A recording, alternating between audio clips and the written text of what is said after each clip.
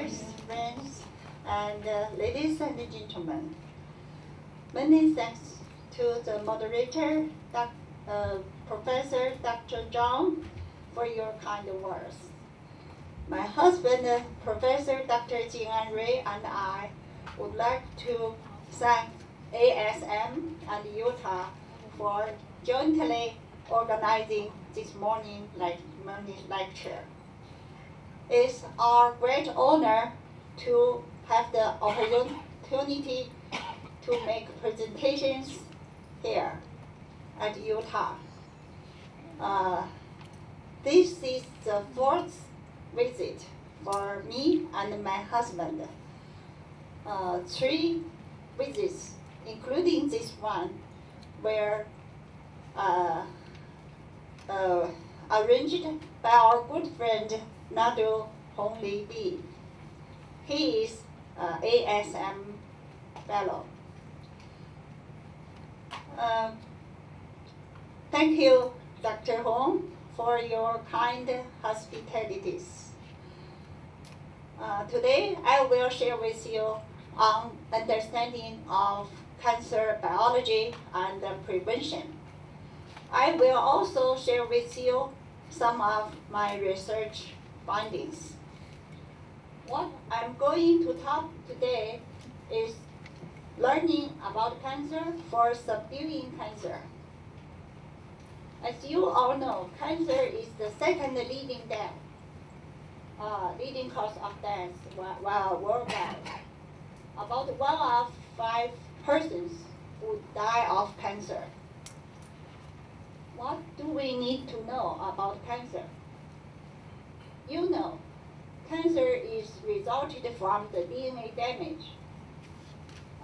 This slide shows the comparison of chromosomes from normal,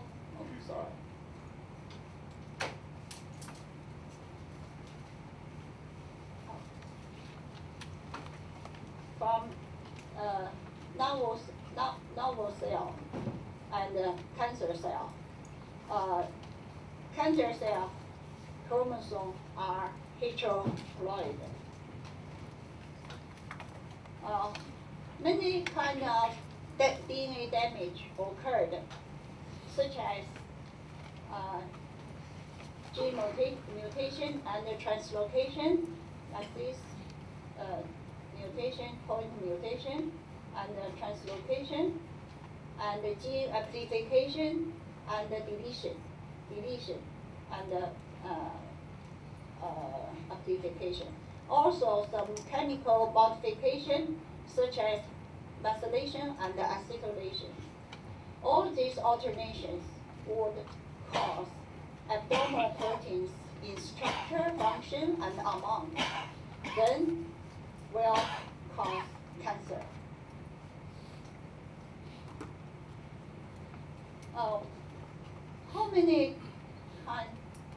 How many agents would cause cancer? Means carcinogens. Some is internal agents, such as physical, chemical, and biological agents.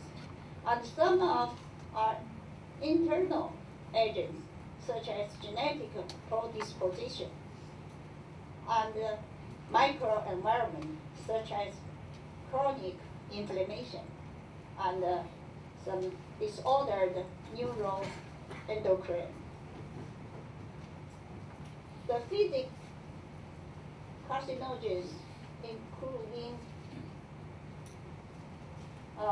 radiation surgery, such as this kind of radiations, and over radiation of these above factors may cause various cancers through chromosome breaking, gene mutation, or rearrangement. The chemical carcinogens including a lot of chemicals. A few of these carcinogens are directly on DNA, but generally the more potent ones become damaging only after they have been changed to a more reactive form by metabolic process in the liver. Biological carcinogens, including some of virus, bacteria, or parasites, such as the DNA virus, include HPV,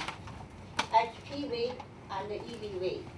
The RNA virus includes HCV and HIV, and some bacteria may associate with stomach cancer and lymphoma.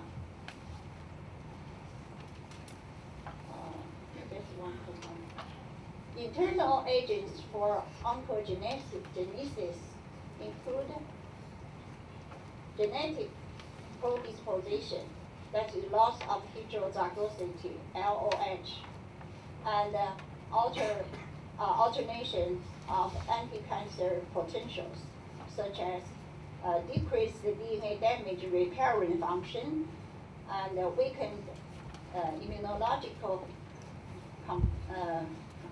competence. And the chronic inflammation is very important because the cytokines derived from the chronic inflammation may provide the microenvironment for processing cancer, promoting cancer. All of these agents provide the cancer susceptibility, but not certainty. This slide shows the distributions of carcinogenesis caused by various carcinogens. You see, the most majority is tobacco, so no smoking is suggested, and the diet.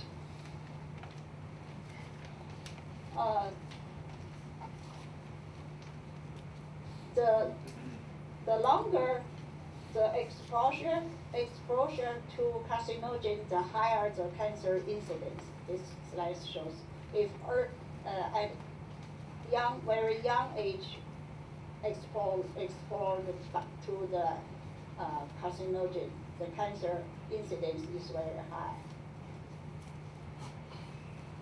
How does a normal cell become a cancer cell? This is not be fully revealed. As we now know, abnormal cell microenvironment would cause genetic abnormality, including proto-oncogene activation and the tumor suppressor gene inactivation. What are proto-oncogenes and the tumor suppressor genes? Proto-oncogenes are housekeeping genes that are associated with basic action of normal cells. It's very important, all important genes in the cell. When the proto-oncogene is activated, it becomes oncogene. The tumor suppressor genes are genes that inhibit the cancer initiation and progression. A single genetic alternation is insufficient to cause cancer. Carcinogenesis takes a long period of time. The clinically diagnostic cancer may initiate years ago, not just when they come to see the doctor. This is a long period of time, and from one cell malignant transformation, and then become a primary cancer in situ, and then bigger and bigger, and then invasion and metastasis. malignant transformation is one of the destinations of normal cell evolution. It's not surprising because destinations of cell evolution include synthesis and death, cell synthesis and death, or malignant transformation and cancer. So,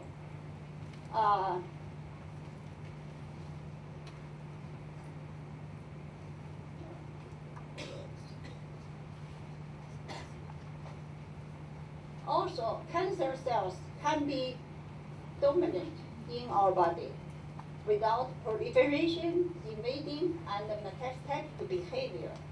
So a cancer patient can survive for a long time with a cancer in the body, but keeping the cancer cells dormant. How to make the cancer cell dormant? This is an attractive project to study. The mechanism is not fully understood yet, but it is suggested that the cell microenvironment would be very important. The hallmark for cancer cells. Cancer cells has genetic instability. They may cause evading apoptosis, dearranged proliferation, deregulated proliferation, indefinite division, angiogenesis, or multi-drug resistance, or aberrant differentiation, and evasion and metastasis, and finally cause death. Cancer cell growth and division without restraint. This picture shows that the normal cells stop growing when the culture in vivo, but the cancer cell keep growing continuously. Apoptosis is a very important mechanism for damaged cell, but the cancer cell is evading apoptosis. Evading apoptosis is one of the crucial mechanisms for cancer resistance to radiotherapy and chemotherapy. Cancer cell and the stroma cell can produce some angiogenesis factors and some blood vessels will grow into the cancer. So cancer cell secrete angiogenic factors and induce angiogenesis. This is very important for cancer growth and metastasis.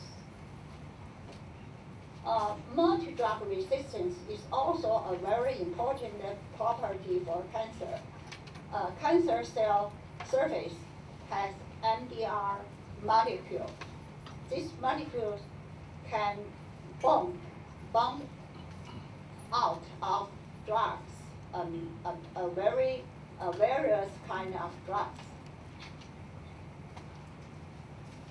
Also invade surrounding tissue without capital. This is a benign cancer, benign tumor, and this is a malignant cancer. Also, metastasis to liver and lung is the most frequent. Also, cancer shows heterogeneity. Within a cancer mass, the cancer cell is heterogeneity, has genicity.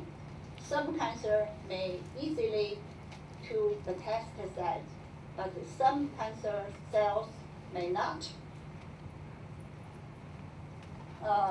Cancer stem cell, CSC, is most attractive project in recent years.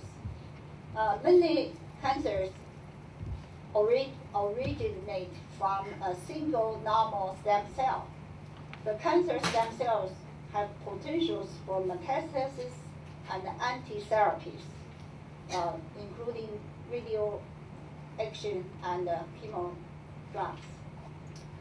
But only a small population of cancer stem cells maintain cancer growth, metastasis, recurrence, and MDR. To cure cancer, it's crucial to find ways to kill the cancer stem cells. So if your therapy can kill the stem cell, then the patient will get cured. But if you kill the cancer cells, but not the stem cell, cancer stem cell, then the cancer would recur.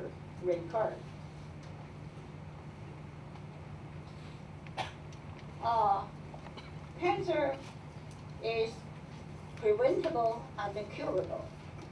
And the UTCC reported that about 12 million new cases of cancer occurs in the world per year.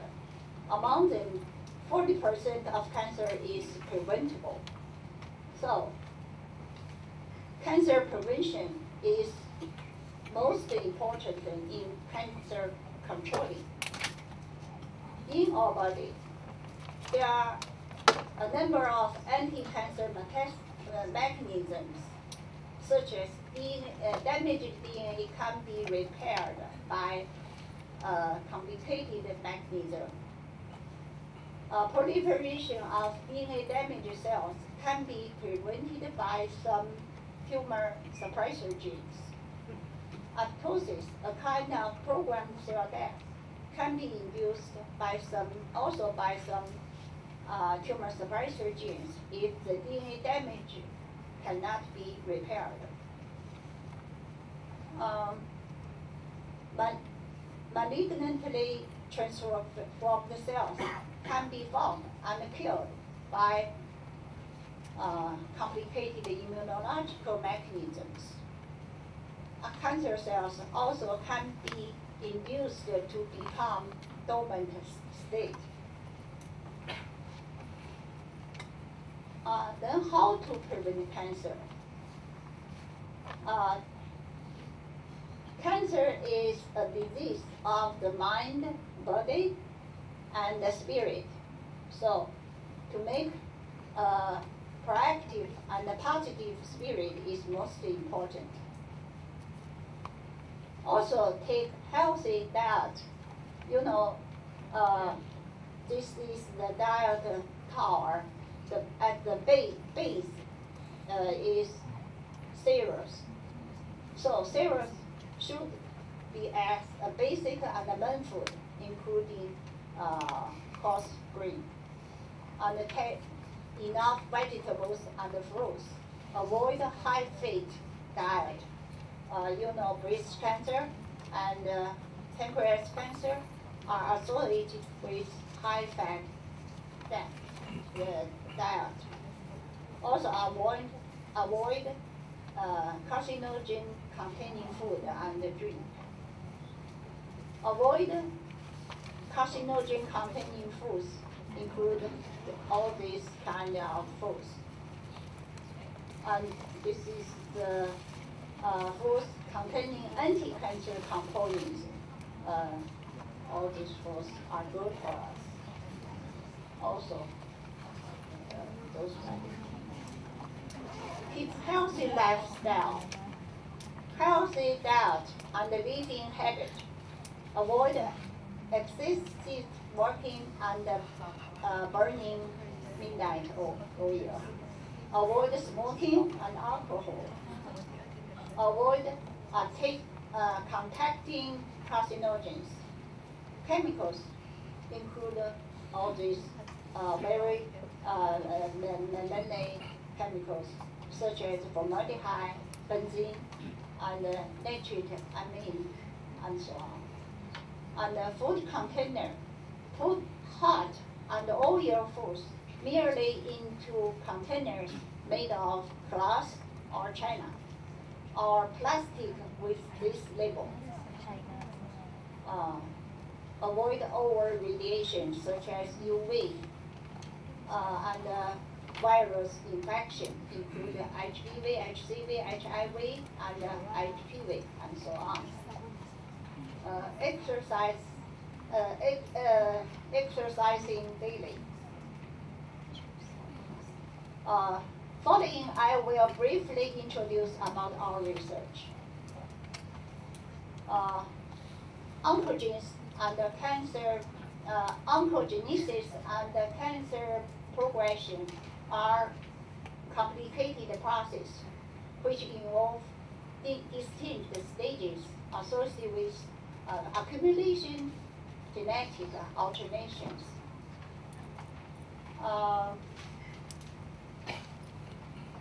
Despite more than 1,000 cancer-associated genes and proteins have been identified, but the mechanism for oncogenesis and metastasis are still not fully revealed. Since 1998, my lab has devoted in finding, cloning, and identifying novel cancer-associated genes. LAMTEM4B is one of these.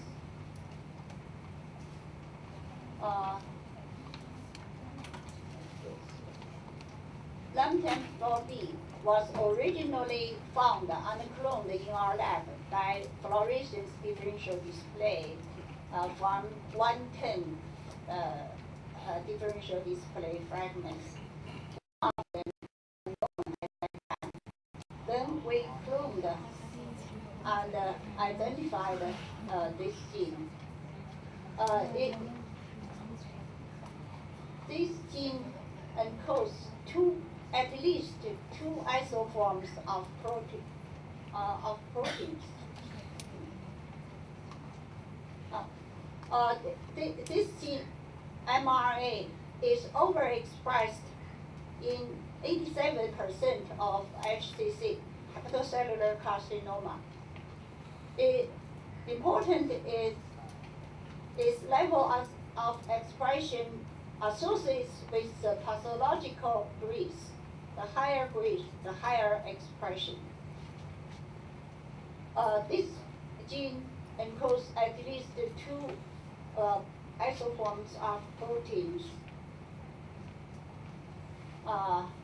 This with a molecular weight of 35, and this with a molecular weight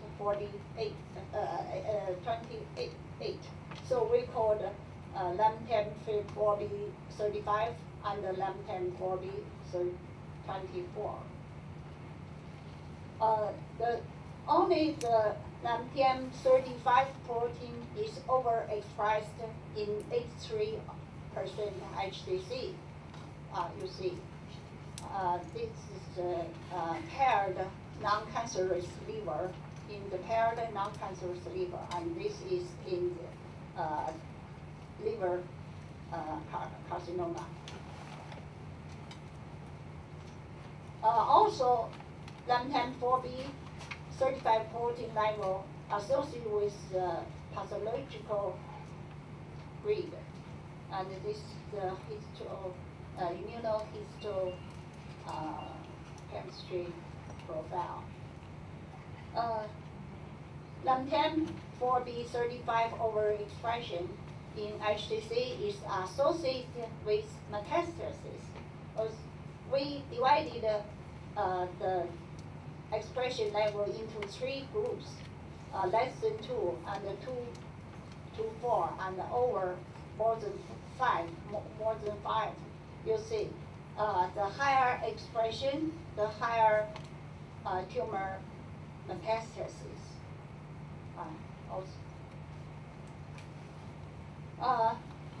This protein is also associated with post-hepatectomy survival of HCC patients. The lower expression, the higher survival rate, vice versa. This is from, we did these experiments with two ways. It's immunohistochemistry and the Western blotting, all the same result. Also, this protein expression is associated with cancer recurrence. HCC is a cancer with high recurrence rate, but the higher recurrence. Also, this protein is overexpressed in a number of solid tumors.